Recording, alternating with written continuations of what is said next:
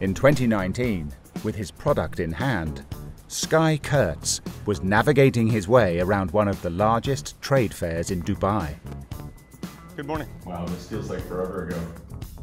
Raising the profile of his company, Pure Harvest, one of the first hydroponic farms in the Middle East. Welcome together with me, the next speaker, Pure Harvest. The GITEX was a pretty exciting event. It was about funding, but also about collaborating, about connecting with people and to engage in a dialogue about entrepreneurship, the ecosystem here in the UAE, and about technology.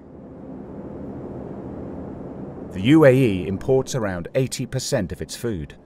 So when traditional supply chains were disrupted due to the pandemic, business began to boom at Pure Harvest.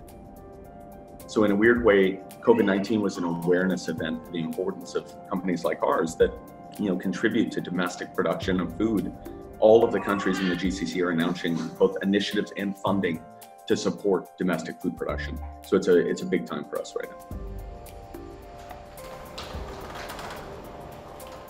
An awareness event that turned into a huge deal for Sky's startup. In April this year, at the height of the pandemic, Pure Harvest secured an investment commitment worth $100 million, billed as the region's largest ever agri-tech deal. It's not how I thought it would happen. If I'm honest, we're one of the parties that was fortunate in this situation, right? This has actually been a boon for our industry. We have a bit of survivor's guilt about that.